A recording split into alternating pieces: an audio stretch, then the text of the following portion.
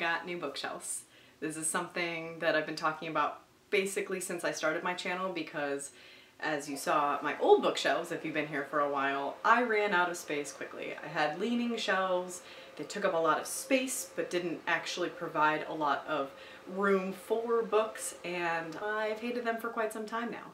Got rid of those, got the ever-loved on BookTube Billy bookshelves, and I overestimated how many books I have, and now I've got a whole shelf that is empty and waiting to be filled. So now that we've got that out of the way, let's discuss what this video is actually about, and that is my TBR for May, which is going to be almost entirely Asian books because Read with Cindy is hosting the Asian Readathon all of May. So my goal, even though there are only 5 challenges, which we will get to eventually, is to read primarily Asian authors or books with Asian characters, with like maybe 1 or 2 exceptions just because of library books coming in, etc, etc. We're gonna get to it. I'm like explaining way too hard, but here's the deal. I own a ton of books that are written by Asian authors. I have a couple out from the library. There's no way that I'll run out of books that are by Asian authors, so I figured let's just gather all of the ones that I have and try and get to them this month. I will be giving you the prompts and then the 5 books that I'd like to absolutely read this month, and then I'll just show you the rest that I have to kind of mood read. I'm not going to be doing a TBR cart pull for this month. So, the Asian Readathon starts today because it is May 1st. I am late for filming. Goes all the way to the end of the month. There are 5 challenges. It is hosted by Cindy, Sandra, Chloe, Cav, and Elias. I will have them all linked down below, of course, obviously. Cindy made the prompts super easy, but also with a caveat. So the prompts are, 1, read any book by an Asian author. Super easy. Number 2 is to read a graphic novel that is written by an Asian author or illustrated by an Asian artist, or that features an Asian character. Now, I am also going to be participating in Panelathon, which is later this month, hosted by Natalie over at Pages and Panels. So I'm going to do a completely separate TBR for that. So when you see these books, they're all going to be novels, which is not my typical, I always have graphic novels and mangas like sprinkled in through my month. So I'm going to have a whole separate TBR for that. But for today, I will show one of those because it will cover literally all of the prompts. Number 3 is to read a book that features an intersectional Asian character or written by an intersectional Asian author. Number 4 is to read a book that is originally written in an Asian author's native language and then translated. So basically any of the graphic novels and manga that I read, well, not the graphic novels, but any of the mangas that I read will count for that. Also, anything by like Murakami is originally written in Japanese and then translated for English, so I do have one of his books on my TBR. I will get it covered. And the 5th is to read the group book, which is 1,000 Beginnings and Endings, edited by Ellen O. It is a collection of, I believe, 15 short stories written by various Asian authors, and they're retellings of Asian folklore. I actually started this book yesterday, and I read the first short story, which was written by Roshani Chakshi, who wrote The Gilded Wolves, if you've seen that around BookTube a lot recently, and I love it, and I think that I love folklore, and I love all of that kind of stuff, so I think this is going to be right up my alley. I'm reading it in ebook format as the group book, and the group book will actually cover all of the challenges if I'm not mistaken, so you can just read that and have it count, and you've completed the readathon. But that said, the caveat is that if you do something like that, if you read a book that covers all of the prompts, but you continue, or like half the prompts, but you continue on with the Asian Readathon, the challenge then is to not read all authors that are of the same ethnicity. So if you read a Chinese author, you don't want to read like 6 other Chinese authors. You want to try and get some diversity within Asian culture. So my challenge to myself is this, because I have tons of books that I'd like to read, and so I'm working with my own parameters that are read books you own, read books you already have from the library, and fit all the challenges. My goal is to read 5 different ethnicities because there will be repeat ones. It's just how it's going to happen. You know what I'm saying? I normally read like 12 to 15 books, so I think that 5 is a good goal to have. So the 5 books I'm going to tell you right now that I absolutely am going to read will cover that goal of reading 5 different backgrounds, and the rest I'll tell you what ethnicity the author is as I go, and that way you can kind of see what I'm reading. If you're struggling with any prompts, then you'll be able to pull from what I say. Does that make sense? Man, I'm rusty. Bulk filming makes you super, super rusty. All right, let's get into it. So first and foremost, I'm going to be listening on audiobook to Shatter Me by Tahereh Mafi. I have only ever read A Very Large Expanse of Sea by her, and it's an outlier in her normal writing because it's a contemporary and normally she writes fantasy, and everybody's heard of the Shatter Me series because there seems to be like a new book out every 6 months for that series. But Hoopla has the first like 4 on audiobooks, and I'll continue the series depending on how I like it. But anyway, Tahereh Mafi is Iranian, so there's one. Next, I will be reading Descendant of the Crane by Joan He. I am really excited to get to this one. Joan He is Chinese, if I haven't said that yet. This is a book about a woman whose father is like the king. Yeah, he is the king of a kingdom where magic is outlawed. He dies. Princess Hasina knows that or feels that the circumstances of his death are shisty, and she wants to find out what happened, and she employs someone who uses magical abilities, which is punishable by death, to find out who killed her father because she's thrust into power that she doesn't want. I've heard nothing but great things about this, and I can't wait to get to it. Next is The Bone Witch by Rin Chupeco.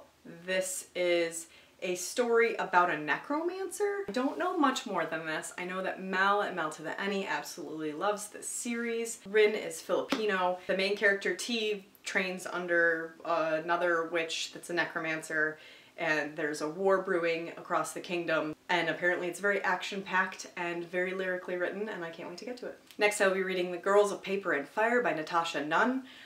I am reading this with Jamie over at Jamie Reads or Buddy Reading, so I have it all marked up for the 7 days, which we will be reading it together. This is a story about a system where there are 3 castes, like human, part demon, and then full demon, and girls get taken by the king to kind of be his, like, concubines, I guess. I don't know if that's the right word necessarily, but essentially they get taken and then they are his like personal slaves, and they have to answer to his every whim, and it's a story about trying to escape that. I've heard mixed reviews on it. I've heard it's really good up until the end. I'm excited to see and decide for myself. Natasha is Chinese Malaysian American. Next I want to get to Sorcerer to the Crown by Zen Cho. I picked up on Zen Cho as like existing, what the fuck am I saying? Because her latest book, One True Queen, which is also, why do I always get ahead of myself? On my TBR, had like such a beautiful cover, and so I looked into it, and one of my best friends is Malaysian, so I was like, hey, this is a Malaysian author writing about Malaysian people. Have you checked it out yet? So I told her I'd read it and let her know if it's any good. So the first book, they're companion novels, if I'm not mistaken, is in like they take place in the same world, but they're not sequel. One True Queen is not a sequel to Sorcerer to the Crown, but it's about Malaysian witches and sorcerers. Basically in this book they're trying to preserve magic, it sounds like. I feel like in a lot of fantasy magic is outlawed, whereas in this they're trying to not lose it, but the stories are slowly dissipating, and the whole point is to try and preserve and save the magic. Sounds very fascinating. On that note, The True Queen, I kept saying One True Queen, but The True Queen is the second book. Actually, Samantha Shannon, who wrote The Priory of the Orange Tree, posted about it, and that's what put it on my radar. So they're both on my TBR. This is the one I want to get to first because it was written first, and if I have time later in the month, I will read this as well. As I said, Zen Cho is Malaysian.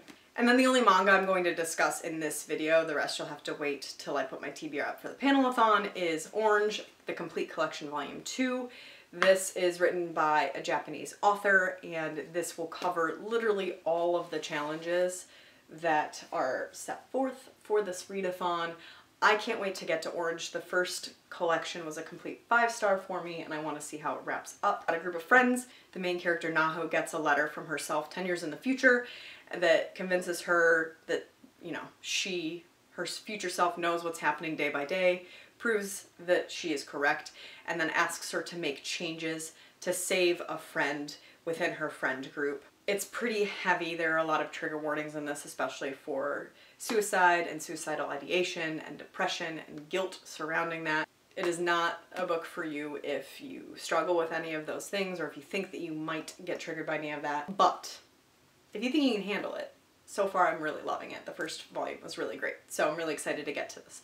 Put it off last month specifically to read this month. Next are a list of books that I own that I want to get to that are by Asian authors, except for one that I picked up on a whim from the library. So I'll tell you what they are, give a brief synopsis, and then I'll tell you where the author is from or what the character's ethnicity is. So first up is The Poppy War by R.F. Kuang. I have heard that this is a very heavy book. It's an adult fantasy about a girl named Rin. Her parents want to marry her off, I believe for the money or like the where in society that would put them. But she wants to train for a very like elite assassin, and I believe that's the thing, like that's the whole plot of it.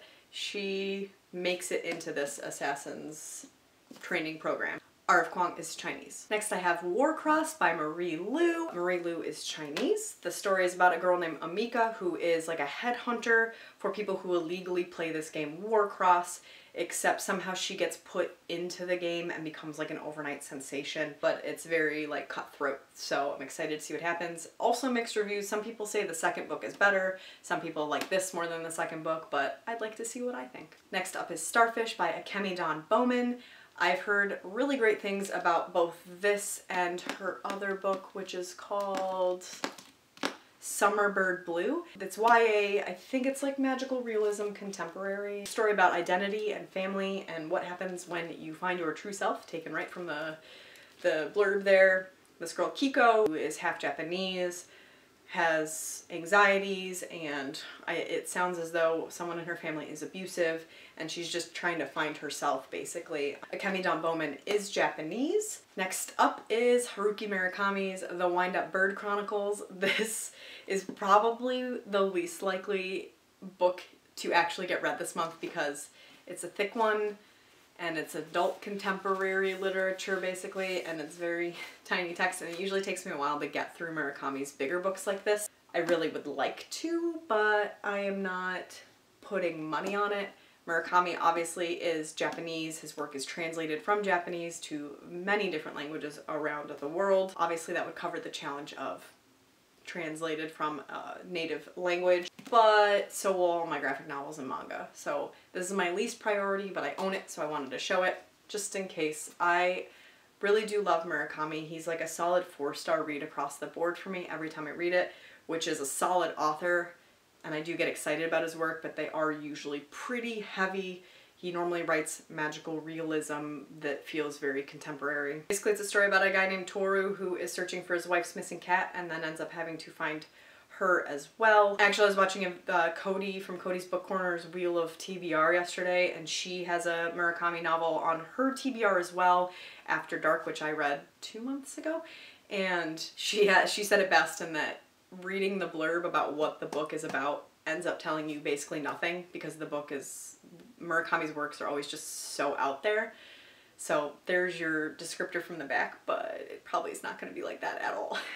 And last but not least, this is not an Asian author, but one of the two main characters is Korean American. So if I do have the opportunity to, I will try to read Arch Enemies by Marissa Meyer. Obviously this is the biggest stretch of all of the books that I have listed so far, but I don't have any Korean writers, so it could fit. I've really put this off for a long time. I won this in a giveaway back when it came out in like November, so I've owned it for a long time, and the third book will be out this fall. So I do want to get to it eventually, but again, it's one of, along with Murakami's, it's least priority.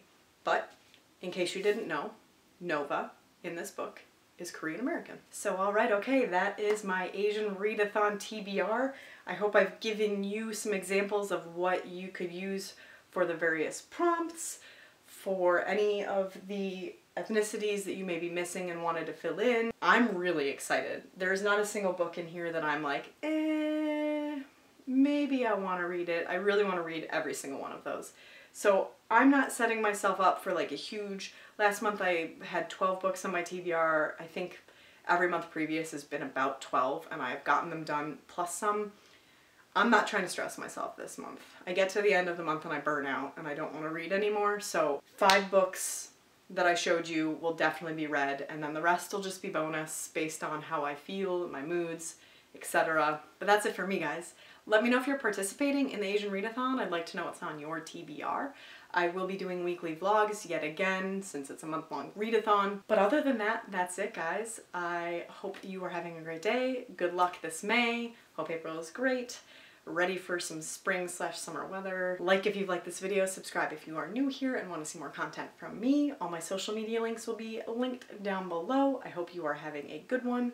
It just dawned on me too that I took a guess at what the Owl Crate subscription is this month, and I'm pretty sure it will also fit into the TBR. So when it arrives and I unbox it, I will add it to my TBR if it is the book that I think it is. So